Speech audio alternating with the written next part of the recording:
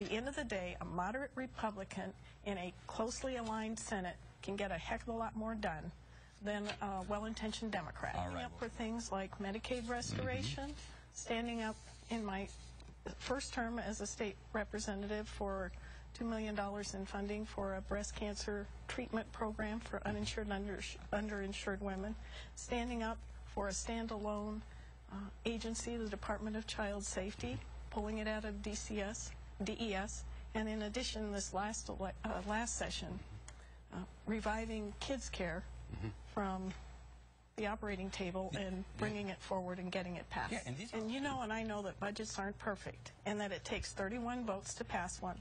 This past year, I fought for 36 votes because we got more things in it. I actually thought it was a budget you could have voted for, although you chose not to.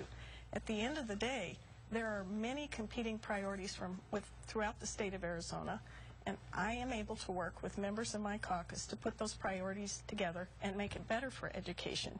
You know and I know that there were some very punitive policies that were enacted in the prior year's budget that you and I both voted against that would have gone into place if we hadn't stopped it.